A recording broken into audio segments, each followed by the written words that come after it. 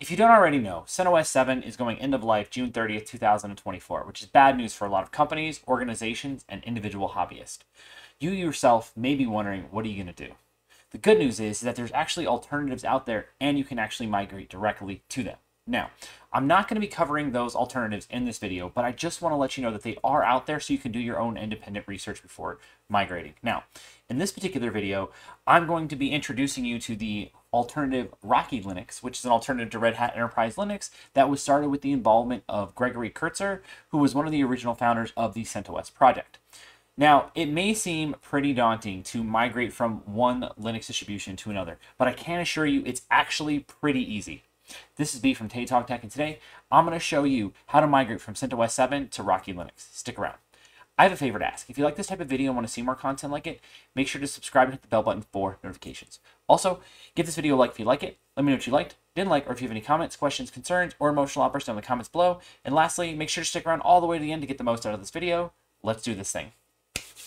All right, so as I introduced in the intro to this video, the distribution that we're going to be migrating from CentOS to is going to be Rocky Linux, specifically version 8. Now, Rocky Linux version 8 is going to be supported until May 31st, 2029, so you still got a little over 5 years of support left on that. Now, if you're interested in upgrading from Rocky 8 to 9, I will be doing a follow-up video actually going over that process, so be on the lookout for that if that is what you're looking for. Now, the first thing that we want to go ahead and do, give me just a second here, I'm going to go ahead and shrink my face down.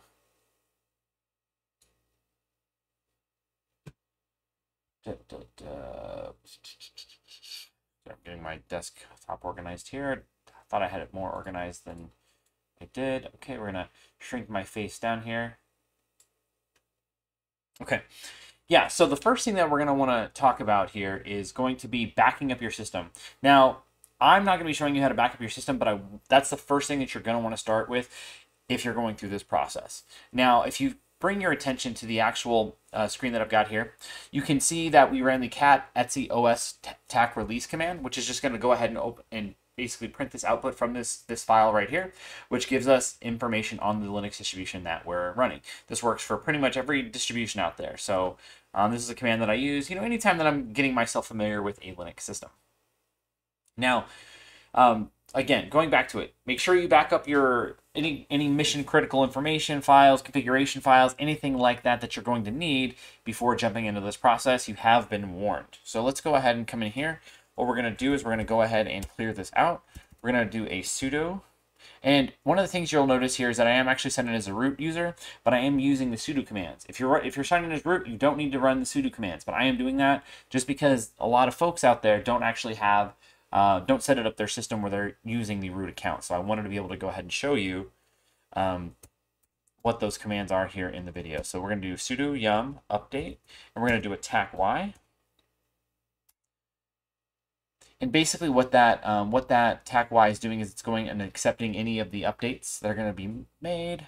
So we don't have to sit there and go through the prompts. Yours may already be up to date. If your system's already up to date, you can go ahead and skip this step, but this is not. This is actually a fresh install of CentOS 7. So we're going to give it just a minute here. Let it do its thing.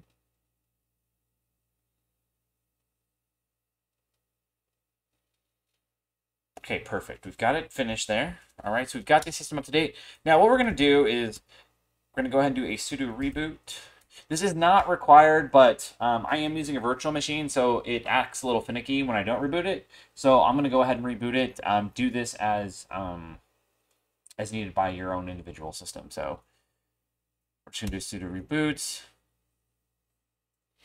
We're going to give it just a minute here. Now, I got to make sure that it doesn't change my IP address, because it's been changing my IP address between two different ones, and I'm just like, ah. So let's go ahead and, all right, let's go ahead and do that. Okay, yep, it kept the password the same. I'm sorry, the IP address the same. We're going to clear that out. Okay, perfect. We've got that rebooted. I typically also like to reboot my systems after updates just to make sure that everything was applied completely and correctly. Now, What we're going to do is we're going to do another install command. And what this install command is going to do is it's going to install a repository so we can go ahead and actually have access to everything that we're going to need to actually make the migration. So we're going to do that here. Should be pretty quick. You can also do a tac Y at the end of this. Perfect. We've got that repository added. So now what we're going to need to do is we're going to need to go ahead and install some packages from that repository. Oops.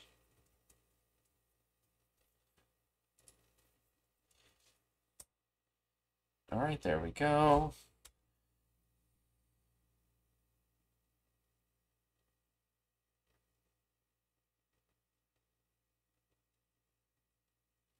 And I know I went through that really quick, so I'm going to actually go back to that command once this is done installing. So I apologize about that. I hit the button a little bit faster than I intended to. So let's go ahead and clear this out. We're going to come back up here. So we're installing these two programs right here. These applications is going to be Liap, TAC Upgrade, and then Liap, TAC Data, TAC Rocky. And the one before that, the repository, is going to be this one right here. All right, so we're going to do a sudo yum install http, and then we're going to go ahead and put that in there, that link in there. Then same thing over here, sudo yum install liap tac upgrade, liap tac data tac rocky. So, okay, cool. So we got those taken care of. Now, what we're going to need to do is we're going to need to go ahead and run through basically like a pre-check. Now, this is going to look very, very similar to the actual migration, but I can promise you that if you run this command, even though it looks like the migration's happened, it has not. So make sure that you don't prematurely, do anything else. It's making that assumption. So, and this won't take too long. It'll depend on the hardware that you have the server running on. If you have it running on a Core 2 Duo, and a hard drive sitting in a drawer somewhere, that may take longer. But this doesn't take too long. On my particular system, and it's not a super powerful system. The system that this one's running on it's got 2 virtual cores and 4 gigabytes of RAM, so it's nothing too crazy. But it is also running on SSD storage, because in the server that I have this test server running on it's actually got I think it's got like 48 gigabytes of RAM. It's got an 8-core 16-thread CPU, and it's got 2 NVMe's. In there. Now these are Gen 3 drives, so they're nothing like too crazy fast, but they are faster than a spinning hard drive. So just keep that in mind. So and then sometimes it just takes a little while, just depending on your system. So I'm going to go ahead and give this just another second. If it doesn't start finishing up here, what I'll do is I'll go ahead and pause the video, come back, and then we'll restart that process. It does this sometimes, and I don't think it's anything that has to do with my system. I think it has to do more with the fact that it's a virtual machine, and sometimes they act goofy. So, so just be patient with it. Give it time as it's going through the stuff. Because, there's stuff in the background that it's going to be doing, updating and things like that. And see, here we go. We can see it kind of making its moves. And what it's going to do is it's going to go ahead and tell us, if everything passed or if there's any errors. What to do to go ahead and fix those errors. Now, I can already tell you there's going to be one error that's going to be present, and we'll get to that once we actually get to the end. It should be finishing up here pretty quickly. I know it says 199 different things, but it gets through those pretty fast. So let's go ahead and almost let it finish up because it's almost done here.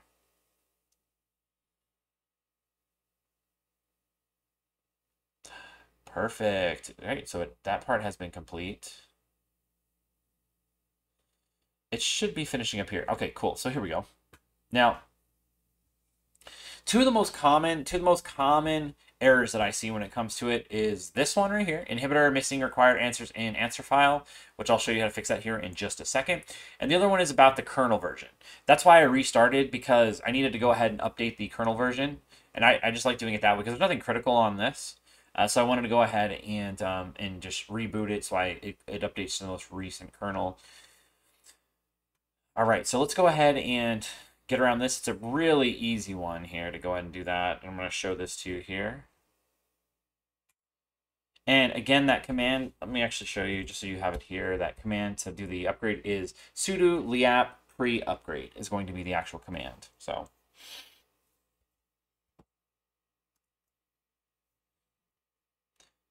all right, there we go. This is the command that we're actually going to be using. It's a liap answer, and it's going to go ahead and do section remove. It's going to do that stuff right there. I'm not going to go ahead and read that out to you, but you can see it there.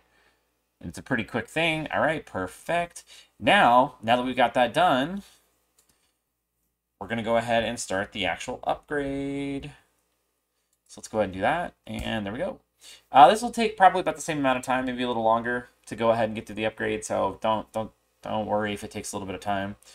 Sometimes it'll get to certain sections and it'll just kind of hang there for a little bit, and then it'll just do nothing, do nothing, do nothing, do nothing, and then all of a sudden it's going to make that finish that whatever process it's working on.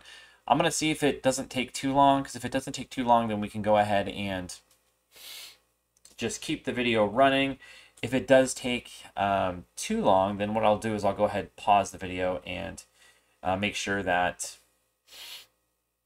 we come back once it's complete. And we can see it's pretty much doing the same process. You know, of course it's different. If you actually looked at the actual log output for this, you would see lots of different stuff happening, but you see a lot of the same stuff happening. That's why I wanted to make sure that it was clarified that when you're running that pre-upgrade check, to make sure that, hey, know that this is not the actual upgrade, even though it may look kind of like it. So see, and there you go. And it's checking just to make sure that nothing needs to be fixed. I doubt it's going to need anything fixed, because usually it'll let you know pretty quickly. But oh, looks like it needed some more stuff here, so we're going to go ahead and let it do that.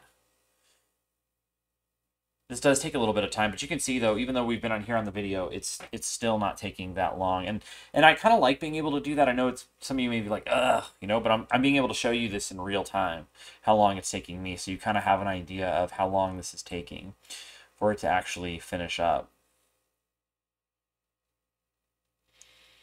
It's almost done. It's got like that one, because it's got 457 of 458.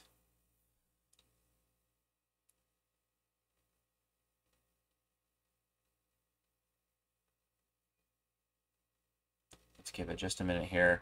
See, like, and I told you sometimes it just hangs. It's just like, hey, I'm going to go ahead and hang out here for just a minute, and then I'm going to go ahead and kind of keep going when I got all the stuff that I need done. So that looks like it was some kind of firmware.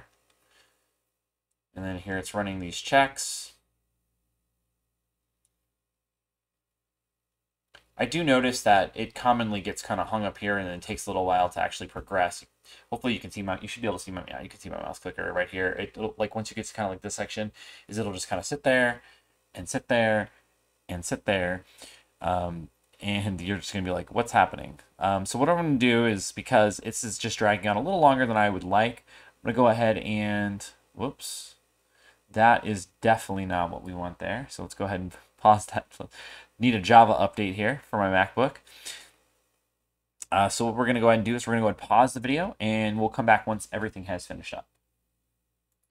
All right. It actually didn't take too much longer after I paused the video. So we can actually see here that it's given us full green. We don't have any red like we did last time. And it says answer file has been generated at that location right there. So yeah, so what we need to go ahead and do now is just do a sudo reboot. Oops.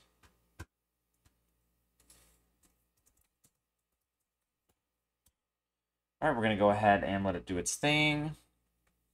Hopefully it doesn't change my IP address on it again. If it does, I know it changes it too, so it's okay. And it's pretty quick to reboot as well. Well, actually, let me. Oh, that's fine. We can show that. Yeah, this is just my little thing here. Where's my VNC viewer? There we go. Let me just show this to you here. I'm showing this to you because you can kind of see what it's going through here on this end. As you can see, it's gonna, that first reboot is going to take a little while, so just be patient with it. It is completely normal for it to take time after the install, and that's what we can actually see right here going on, is that we've got all the updates. Because one of the things that I learned really early on when I was testing this is I would try to go back in, and it's like, well, hey man, like, I can't connect to anything, right? Like, so I would try this or its other IP address. which is 99, and it's not, it didn't connect, it wouldn't connect to either of them, but it's because it was still running all of these updates here. So it's going to run through quite a bit of things even after you do the reboot, because it's, it's got to take care of everything. It's got to make sure everything is going to be updated to version 8 and all the correct packages and all that good stuff. So that's why it does take a while. Now I'm going to go ahead and pause the video again, let it finish up this process, and then we will go ahead and continue. All right, so it finished up those updates here, and what's going to happen is it's actually going to reboot again. And we can see it actually doing that again. It actually took it out, and then I had to actually move. It opened it up, like it opened up the window again, but it was on another screen, so I had to bring it back over, and it did it again. So here we can see that it's, doing all of its normal stuff now. And let's give it just a second here. There we go. Oops, that's not the right. That's not the right one. There we go. Okay, let's clear this out, and we're going to run that cat command one more time. Cat etc os tac release. And there we go.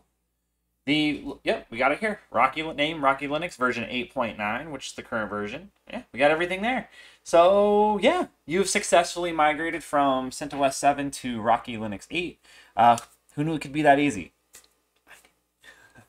But make sure you check out the other video from my channel that's popping up on the screen. Remember, mistakes make you better, so keep on making them. Thank you so much for watching this video, and have a great day.